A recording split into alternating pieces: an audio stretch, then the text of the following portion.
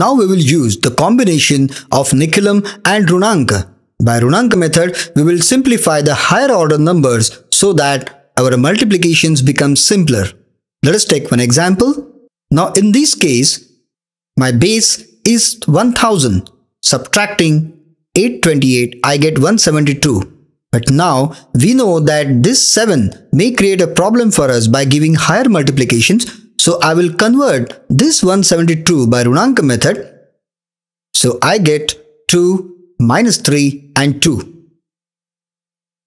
If you have any problem for this conversion, please refer to the Runank video in this CD. Now I will take this 4 down. As my first step, I have 8 minus 12 and 8 again. So 8 plus 3 I got 11. So 11 twos are 22. 11 threes are 33 minus 33 and 22 again.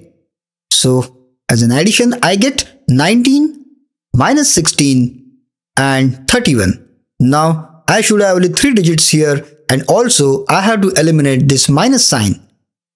Eliminating that, I will get 51 on the left hand side. So here I get 1771.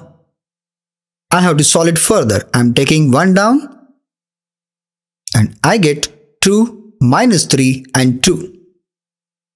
So 9, 4 and 3.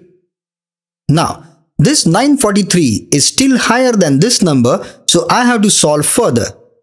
Now this 9 I have to write in a different fashion, that is 10 minus 1, and 4, 3 will be same. So now I am taking this 1 down, 2 minus 3 and 2. So my right hand side is 115. Now mind well, to this 51 we have to add this one and this last one. So my left hand side is 53 and right hand side is the last right hand side, that is 115. So my final answer is quotient is 53 and remainder 115. Now let us take another example. Now here my base is 100.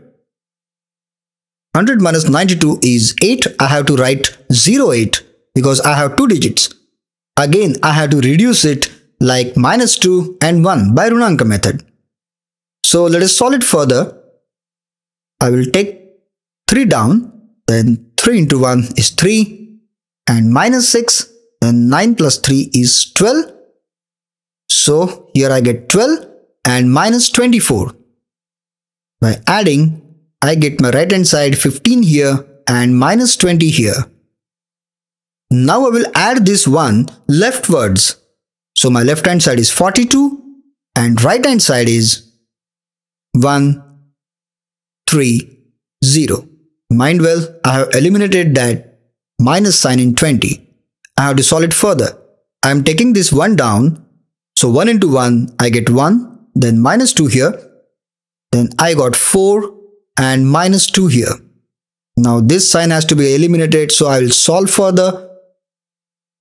So I get 1 and 38 on the right hand side.